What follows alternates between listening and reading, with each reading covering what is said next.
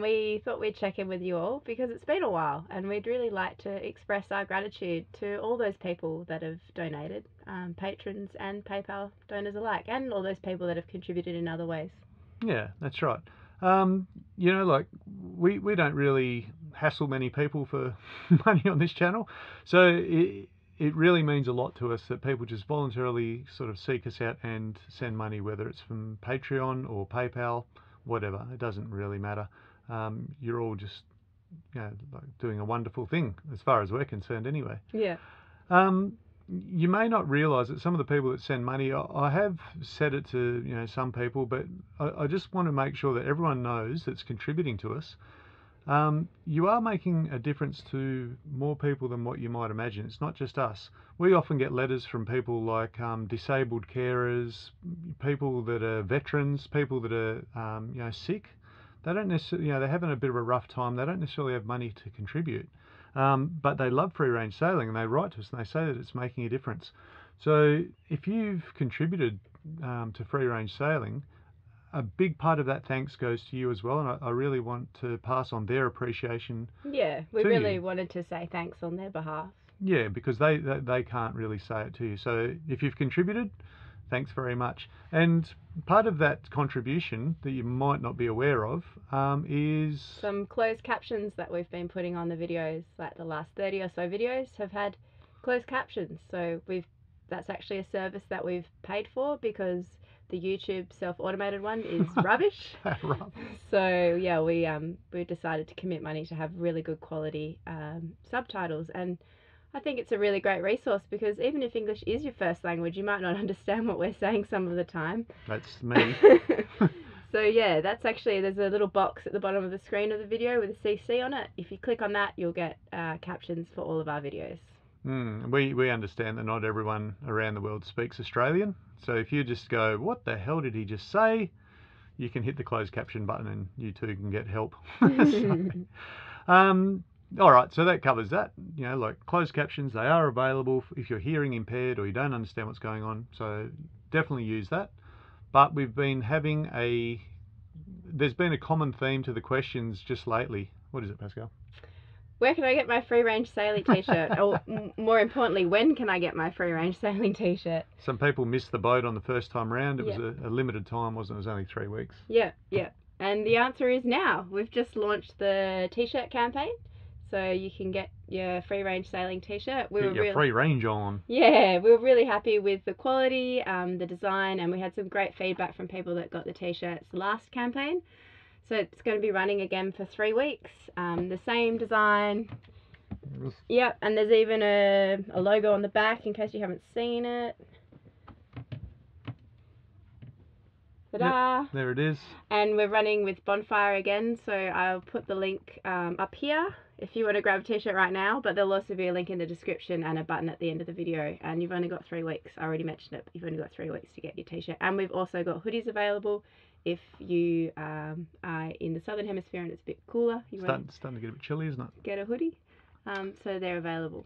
Yeah, we did want to bring you some Australian Islander art, but we're having a real hard time getting it together. I mean, who would have thought that people cruising around on a 30-foot boat might have a bit of trouble communicating with people up in the remote islands of the Torres Straits? But we're still trying. We want to get everything just right. Pasky in particular has got a bit of a legal mind. She doesn't want to make any muck ups. So it is ongoing. Well, I don't know if we'll be successful. We're still trying, so just bear with us. I know we said we wanted to do it. We do want to do it. It might not be possible, but without further ado, I guess, what's this video about there, Pasky? We better get cracking onto the video. So last week we were at the Percy Isles and we are plotting our next trip south, and a perfect weather window appears, so we head south towards Island Head Creek. Well, we were promised a perfect weather window, but we were close hauled again. Let's go and have a look.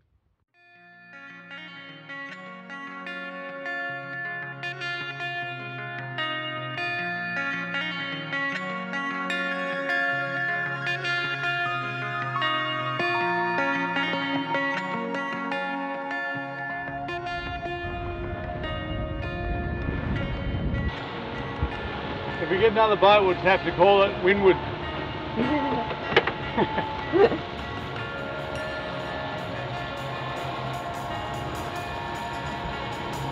Still pretty ordinary, isn't it? Forecast said northeasters. Southeasters is close enough, I guess.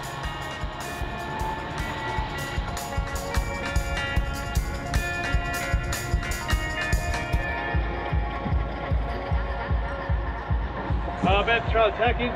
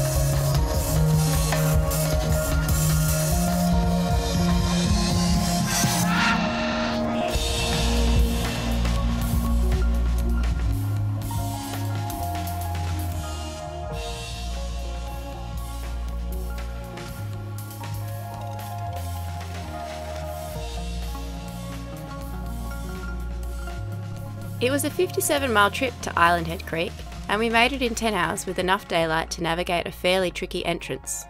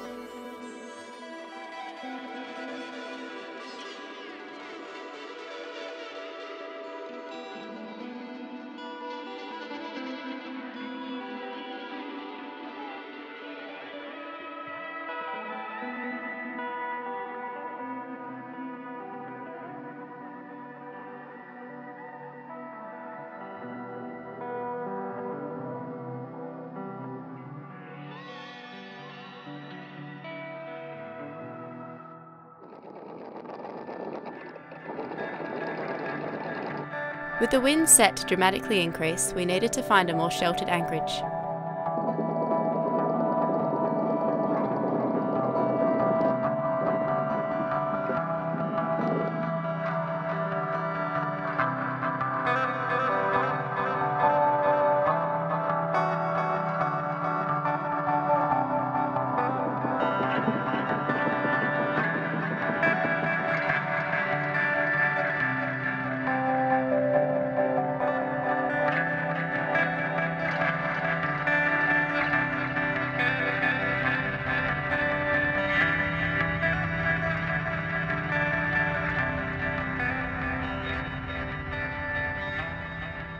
So this is a pro pot. So right in here, there's little sewn baskets, so we can just chuck our bait straight in there. And then on the other side, if you undo this hook, that just shakes the pot clear. So when you've got a crab in there, you can just undo that, shake the pot, and the crab falls down through here. So let's leave that shut for the time being. And in this top bar, and this is a great idea because normally you'll have like a bait basket or something in a crab pot and they're just horrible because after you've had a fish head soaking in seawater for, well, overnight, they're not all that great. But with this, it's the same principle. You can just slide on up to your crab pot, undo this hook, shake it, and the bait just falls straight in the water. If I was a pro crabber, I wouldn't drop it in the water, would I? Because all the crabs would just come and eat all the bait that I've given them for free. That was one of the unpleasant aspects of being a pro crabber that one of our friends told us about, was that when you go check your pots, you rebait them with fresh pots, but you take away the old stinky bait with you. And so when we lay this pot down, then the bait hole will go down on the mud. If we left it uppermost, I'm sure crabs would still come in and they'll be like, what's that? But crabs can swim, they'll land on top and they'll try and get into it, and you'll haul the thing and all the crabs will just jump off. But if it's down on the bottom, they'll walk up to this thing and say, oh, it's through, and they'll try and go through, and they'll walk into the pot, fall down, and then they'll be here in the bait, which is sort of what we want. The tides are such that we're going to have to go in right on twilight and drop this. There's a nice gutter I've seen on the chart that goes up and into a nice thick stand of mangroves there. So a nice thin feeder gutter is sort of what we want. We want a feeder because we want the water to be going up the gutter and distribute its way into the mangroves, and that way it's taking the smell into the inhabitants. If you've got a feeder creek here and here and it's just a normal mud bank, it might look okay, but as the water rises, you know, it'll flow around and crabs will come. But those feeder creeks, the water goes up those first, and a lot of bait moves up there, crabs move back and forward in there. That's the theory. What do you think? Does it sound convincing? Pat? Sounds convincing, but the proof will be in the pudding tomorrow when we pull it. It's true. What the pro crabber say, he reckons him and his missus used to go on holiday round about now because the crabs go quiet. Due to poor fishing results ashore, I was compelled to give up some delicious coral trout wings for crab bait.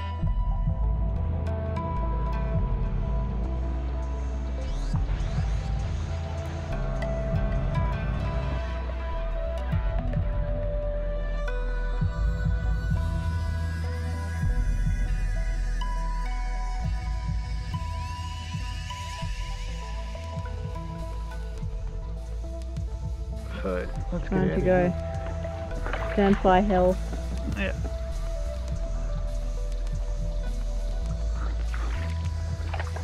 Sandfly heaven, human hell.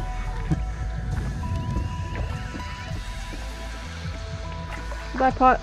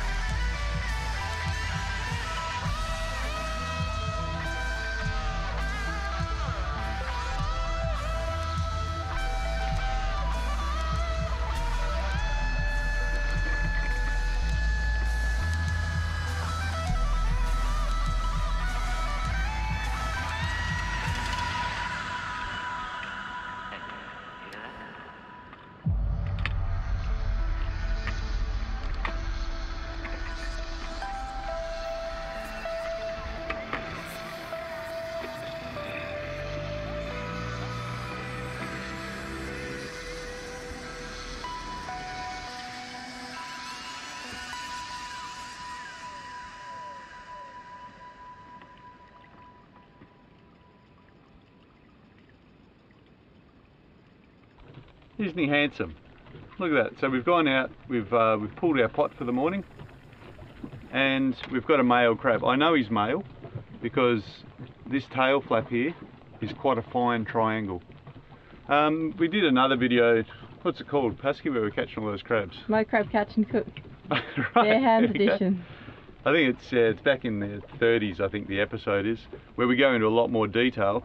But this crab here, he's male, he's not super big, but he's still legal. But I'm confident that this crab's going to be fairly full. And what that means is that the shell will be full of meat. Sometimes people catch crabs and they call it what they call is empty.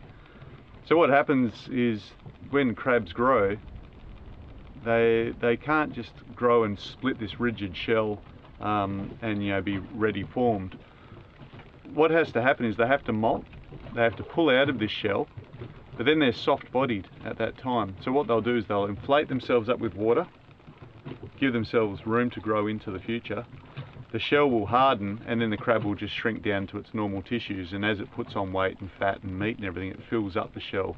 So that's why you get an empty crab. It's not like they've gone on some famine or a diet or something like that. It's in between growth stages.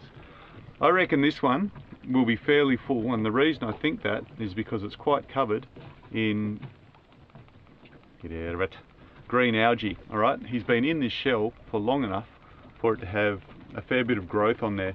Some of the bigger, older crabs that we found up in Arnhem Land even had barnacles and stuff like that. So as soon as I see that, I know that that crab's going to be nice and full. Other people try, squeezing different bits and seeing if it's soft and so on, but a nice dirty shell is very encouraging to me. So holding a mud crab, the safest way to do it is to be holding those back swimmerets right in the join there. Let's just hold this crab down. So they can't reach back over their back. They can manoeuvre around and grab you on the wrist, but it's these swimmeret legs that I'm talking about with the flat paddles right there in the join. If you can get your fingers in behind there,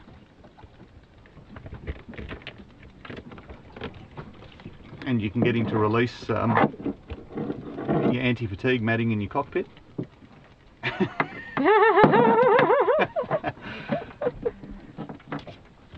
Grab. So then you're okay. Blue manna crabs, or the blue swimmer crabs, you can just hold them under there and have your hand like that and hold them fairly well, but these crabs will actually get under there and nip you, and you can see that if they did, it would be a big lot of trouble for you. If you want to keep it alive, and that's a good way of keeping it fresh, you're better off to tie it up for your own safety. Alright, so the way that I go about it is, here's your crab, and give him a necklace, look straight in front, and you just get that string and you work it forward and under the elbow of the crab, forward to that nipper, like that, and the same. And then you've got a pair of reins there, and you can actually tuck that crab's claws right in close under him like that, and then it goes back over the back and ties in under the swimmerets. I know you can't see it at the moment, but I'll flip him over. Oh yeah. See how it's double tucked? Yep. So you can make that nice and tight and it will hold, and then you can tie a nice bow. He's angry. Yeah, I normally do all that last tying while it's just under my foot. Secured. That's it's a handy thing to be able to do when you think you're going to catch a stack of crabs, particularly if you're going to put them in a like a white bucket that we carry around all the time, because you can just stack the crabs on top of each other and they can't fight, damage each other and stuff like that. The best string I've found to use, if you go into those hardware stores and get that jute, the stuff that's made out of old coconuts or whatever it is, that vegetable fibre string, that stuff's really great. Biodegradable, and it really grips well, and it's certainly strong enough to hang onto a crab.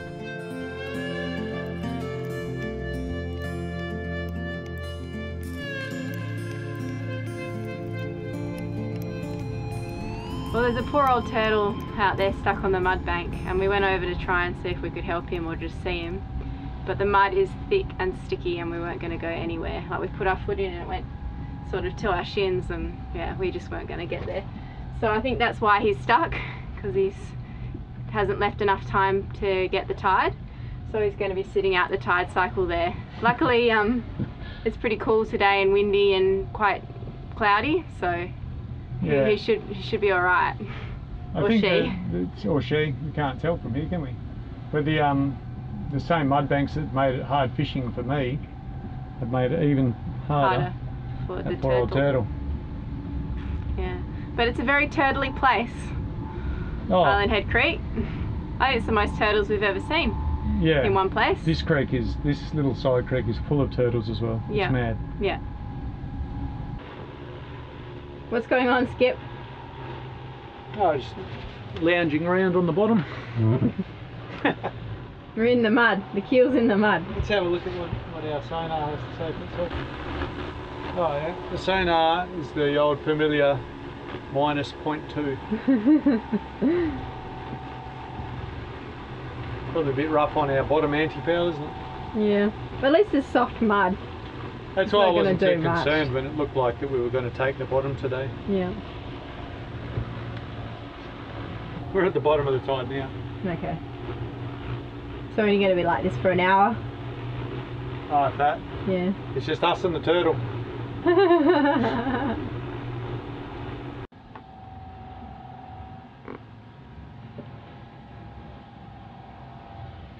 This is amazing, Pascal.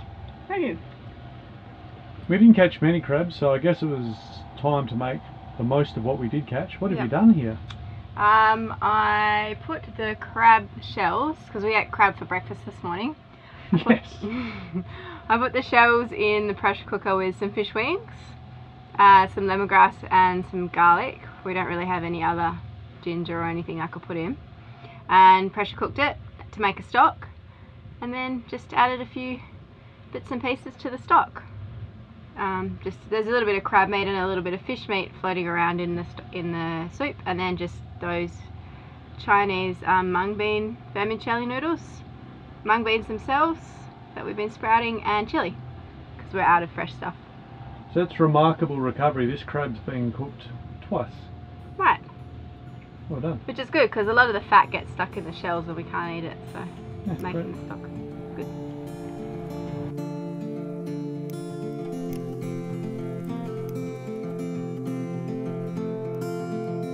As the tide started to rise, we sent the drone over to see if the turtle was still in good shape.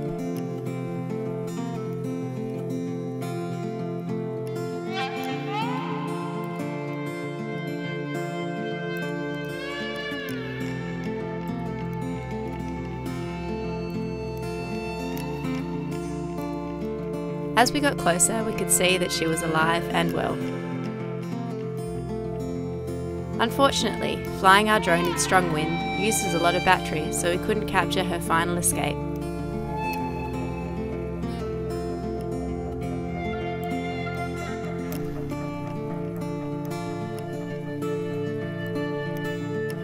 Thank you for watching this week's episode of Free Range Sailing at Island Head Creek. If you enjoyed the episode, please don't forget to give it a like, as it really helps get our video out to others. If you'd like to grab your very own Free Range Sailing t-shirt or hoodie, you can click the link in the top right hand corner of the screen, or you can head to the link in the description of the video below. Don't forget to subscribe to receive notifications for any of our upcoming videos.